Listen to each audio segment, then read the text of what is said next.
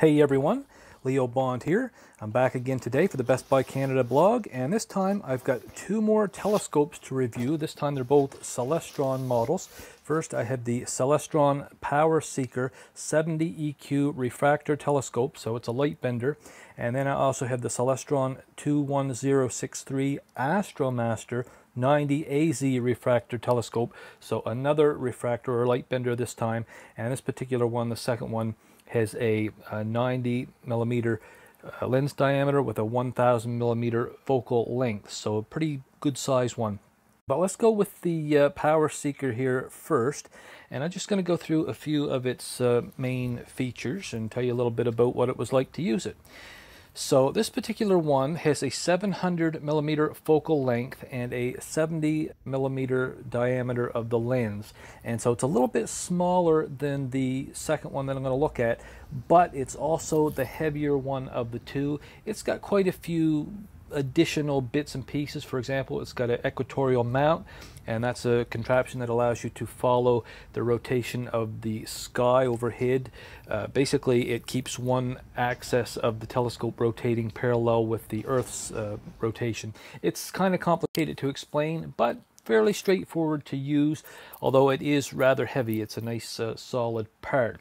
Now, this particular telescope also comes with fully coated glass optics. It's got an accessory tray that goes in the tripod. Of course, it has a tripod too.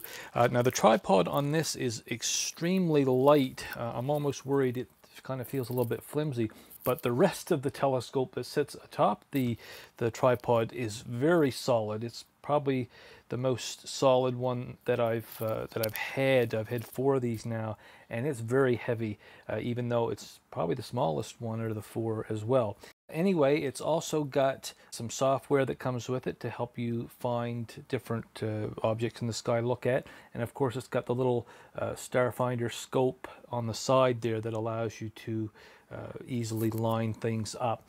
Now, this particular one is good for both terrestrial and space objects, so you can look at the moon or the planets, Jupiter and whatnot. I do find that these particular telescopes, all of them, you can see stuff like Saturn, but Saturn's getting out there a little ways, and so I had trouble making out the rings. It's a little bit fuzzy, and really, if you want to be able to take pictures, you're going to either need some kind of a camera that mounts onto the eyepiece section, or you're going to have to just take pictures of the moon. Trying to use a camera like a phone camera, you can do it. You can get pictures of the moon, but it's very hard to hold yourself, your hands steady with the phone or whatever. Now, the bigger of the two telescopes, the Astral Master, this one does have, like I say, a slightly bigger lens diameter. It's got 90 millimeters, and it's got a 1000 millimeter focal length. And it's got a few other features as well, but it doesn't have quite as much going on as the PowerSeeker. For example, it doesn't have that equatorial mount. Things that it does have include a permanently mounted star pointer, so again, for finding what you're looking at. It's got a tripod. This particular tripod is a little bit more solid, I think, than on the PowerSeeker. Definitely felt that way to me. It too has all coated glass optics that give you a nice clear image, and I actually assembled this one quite a bit faster than the PowerSeeker. While the PowerSeeker took maybe 15 minutes to put together because there's a few extra bits and pieces, including, like I say, that equatorial mount and the weight, the counterweight and everything.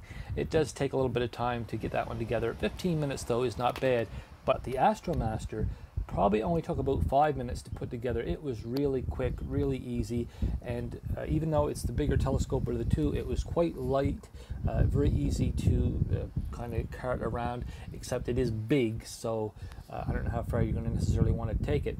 Now, I personally had it over on Vancouver Island and used it over there to look at nearly full moon, like 98% full or whatever. And it was amazing, the views that we got with it. I couldn't get any pictures, but it really looked nice. You could see the craters and the shadows along the edge where you're kind of getting to the dark side and everything. So it was a lot of fun to use. We also lined up Jupiter. We were able to see 3 of the moons of Jupiter. Presumably the 4th one was either in front or behind Jupiter. But one way or another, these telescopes are both a lot of fun.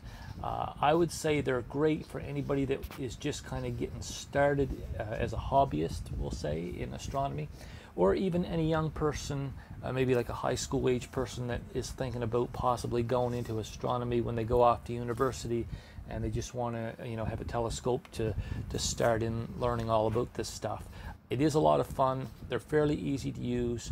Like I say, not too hard to set up. I definitely recommend them. I don't know which one really that I would pick. I mean, there's advantages and disadvantages to both.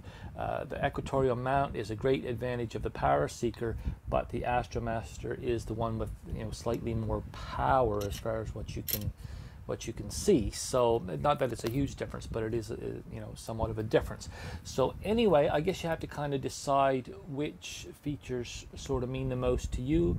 And of course, Best Buy does have several other Celestron telescope models, and so there's really something out there for everybody, and they're not terribly expensive, really, I must say, for what all you get. There is a whole lot going on with these, and like I say, the software too is nice to have. You can learn an awful lot about what's up there. So anyway, that's all I've got to say about these telescopes for today. I hope what I've said here encourages you to maybe take a look into telescopes, and hopefully it all made sense. Some of this stuff is a little bit technical, and I'm not too sure that I'm you know, great at explaining it. But anyway, they're a lot of fun. I can definitely tell you that. And yeah, I really had a blast. I had showed some family members and stuff, Jupiter and the moon and everything, and they really enjoyed that. So very, very cool.